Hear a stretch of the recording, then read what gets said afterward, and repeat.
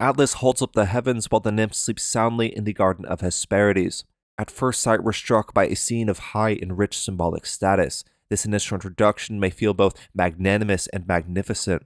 We see how the placement draws our eye within the work. It almost appears as if we're staring through an oculus, as this frame acts to both contain the space and conveying a highly harmonious order. Of course, this ornate frame acts to show its best to the most high and sacred, and it almost feels as if we're peering through an oculus or a portal of sorts as the scene exists far beyond. When we look at colors in this canvas, the primary tone that we see is gold. Even despite this, we see additional tones such as red and green. Gold is not only a symbol of pure material property, but it also exists as a symbol of resilience and even high status as well. But we see space utilized to its utmost possibility in the piece before us. We see this balance that almost appears triangular in nature as you draw an implied line on the horizon going up to the highest of heavens or the earth which Atlas supports.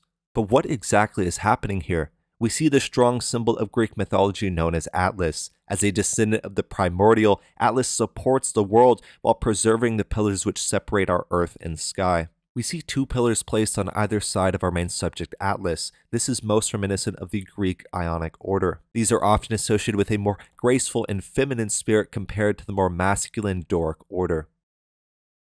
We also see 7 feminine subjects sleeping on the grass and garden of the work at hand. These nymphs are meant to guard and tend to the garden of Hesperides. And the garden of Hesperides hosts a single tree which produces golden apples. It is said that this tree was gifted to Hera on her wedding day with Zeus by the goddess of Gaia. It's often said that Hera begged of Gaia to gift her this tree, of course due to its magical property to plant them in her gardens. Yet we see the nymphs sleeping at this time. Although their guard is down, the restless and 100-headed dragon Ladon takes over as Apollo falls into night. Yet we see Apollo rising once again in the far horizon, and another day has redeemed itself. This is a very beautiful and highly symbolic scene. I really hope you'll enjoy it today.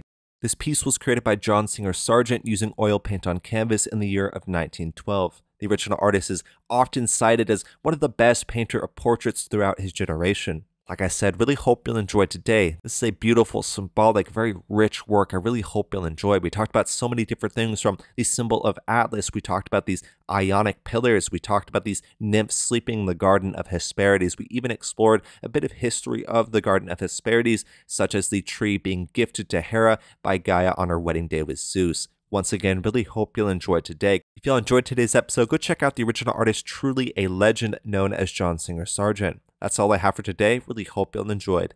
My name's Apollo. This was Apollo Art Analysis, and I'll see y'all on the next episode.